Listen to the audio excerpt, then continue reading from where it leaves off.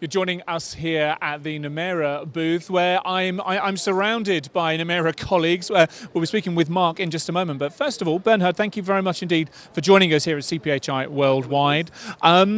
Tell us a bit about Nemera. Tell us a bit about what's been happening and the areas in which you're operating in at the moment. So Nemera is a drug delivery device manufacturer and design company. So we are operating basically in five main franchises, and if you want, you can give you a little bit a picture on the areas we are operating in. So inhalation, parenteral, ophthalmic, dermal, and nasal. So these are the five franchises we are mainly operating in. We used to be a manufacturing company, now strongly focusing also on early stage development and design. We had a design house, or we have a design house in France, in La Verpierre, with about 100 design engineers developing new drug delivery devices for our patients and our customers. We have now recently acquired a design house in the US because we didn't have a design footprint in the US. We acquired, effective August 1, Inside Product Development in Chicago, which is 45-minute driving away from our manufacturing plant in Chicago as well. So it's a good proximity from early stage development into clinical to full-scale manufacturing. So now we can also well serve our US clients out of Chicago. In addition to that, this design house brings also a very strong capability in early stage development, so design research, user experience, and human factors, which Nemera was not so strong before. So now we can offer that at a global scale to our customers, which I think is a nice new offering we are having since August this year. Indeed. We'll come back to products in just a moment because you've got one or two new products that you'd like to showcase to us. But I'm going to spin around to Mark here, who's come all the way from sunny or probably quite windy Chicago at this time of year. Tell us a little bit more about the capabilities and about what it is that your team's able to bring to the Nemera table now. Absolutely. Well, as Bernhard mentioned, we're really concerned about the front end of innovation for the most part. So that starts with understanding patients, who we're designing for effectively through our design research capability, which includes getting into the environment of use, observing them, interviewing them, to understand that full journey, that whether it's in the patient's home, whether it's in a clinical environment, may include healthcare professionals. What does that journey look like over time? Incredibly powerful way to understand the needs of all these stakeholders so that we understand what to most effectively develop. We can use that early kind of roadmap to ensure that we're making the right decisions about what technology we might select, how we might modify it, setting requirements, looking at ways to enhance that experience with connectivity, instructions for use, packaging, and so on. Very powerful foundation, we believe, for our pharmaceutical clients to take this and sort of move into development, where our integrated capabilities in user experience design, engineering, with now a tie to commercial manufacturing, allows us to serve our customers and, most importantly, the patients throughout this entire journey through lifecycle management.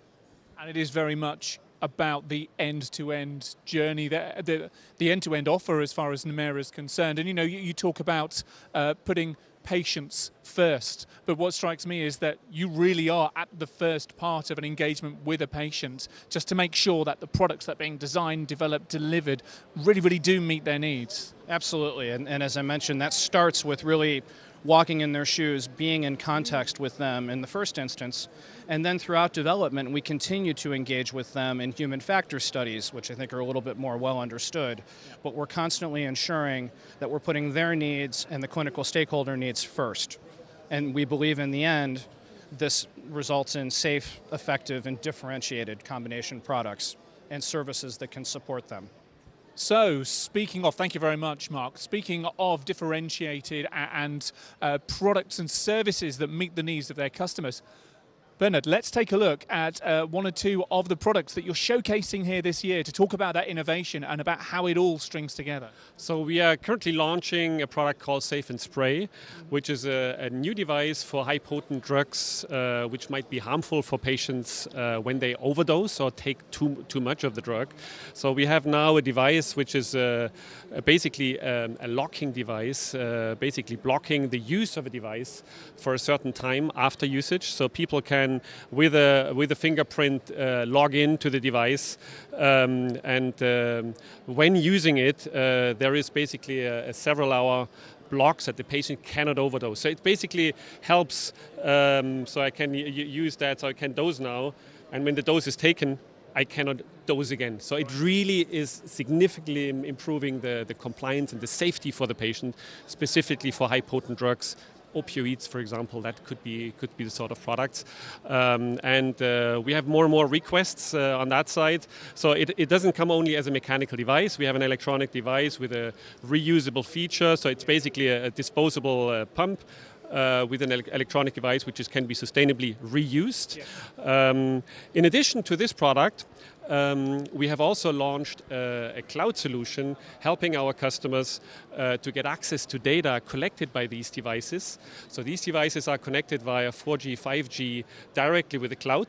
So it doesn't go via mobile phone, so the user wouldn't have to worry about Bluetooth connection. So it goes directly to the cloud.